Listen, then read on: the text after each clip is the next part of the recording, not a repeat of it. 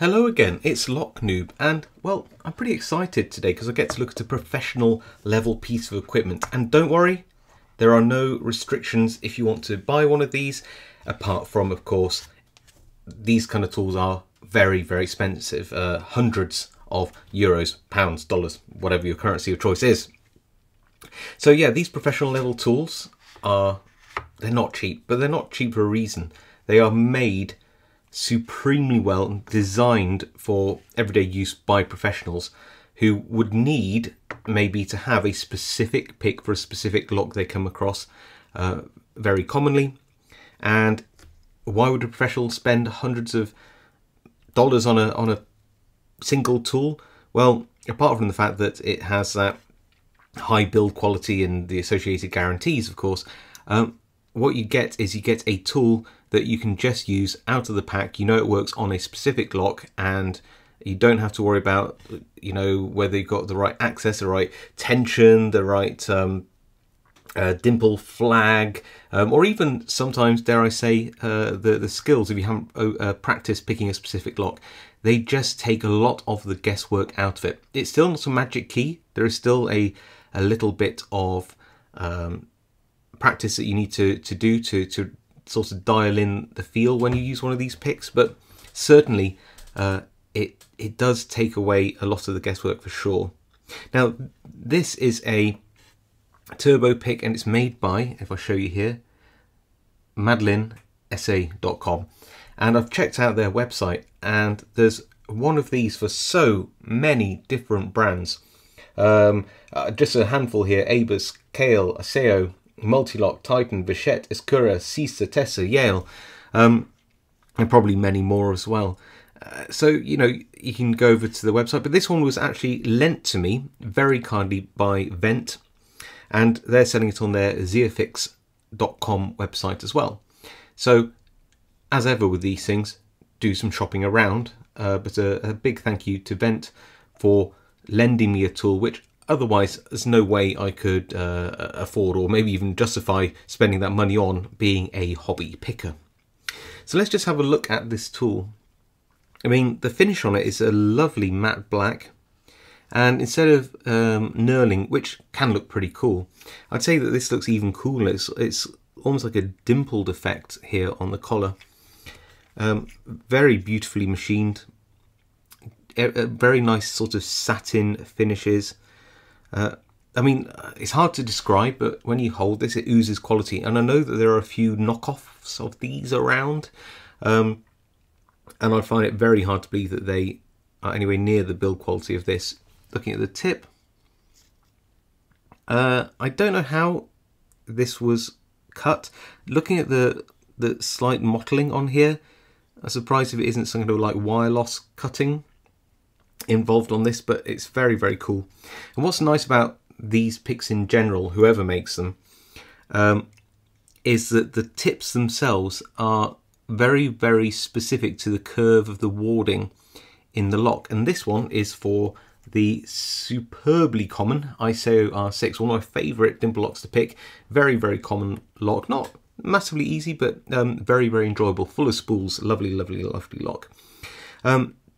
So I borrowed this particular one because, of course, I have an Iseo R6, so I can do a little demo of it. But yeah, just looking at this, everything about it is absolutely lovely. I mean, you get obviously a case with it as well. It comes with a change tool, your hex key there, so you can loosen off any of the little grub screws that are on the tool.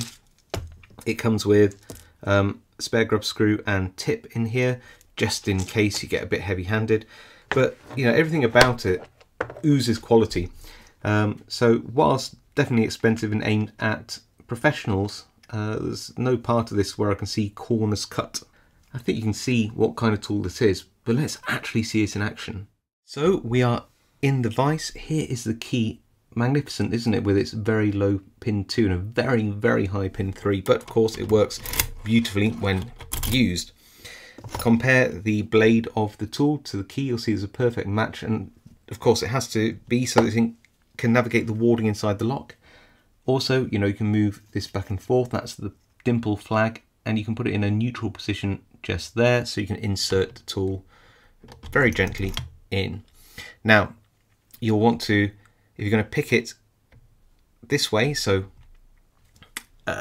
anti-clockwise, you'll want to put it in this neutral position here with this line hit there, and then you'll try to find on pin 1 anything binding. I think it's a little click, so we'll go into pin 2. There you go, little click, nothing on 3, wiggle onto 4, little click, 5's binding now, into a full set, 6, gentle, gentle, gentle, back through to, so a bit of full set and then back through. I've got to wiggle onto pin 1. We're in a bit of a false set still, so got to just wiggle on top of it. There we go, like this. And set that. Check 2's fine. 3's binding.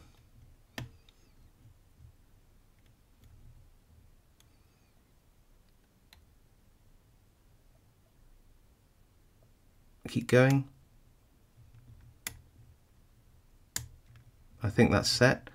We dropped somebody, I think 5. There we go, and we have an open. Look at that. So just, yeah, the feedback on this is really excellent. Have full control of this keyway. It's just really nice, and of course there's no pins inside, so you can take this out. If you need to use a plug spinner at this point, then you can use a plug spinner to turn it. Your tool isn't trapped inside the lock, and you see that we have you know, full open on this.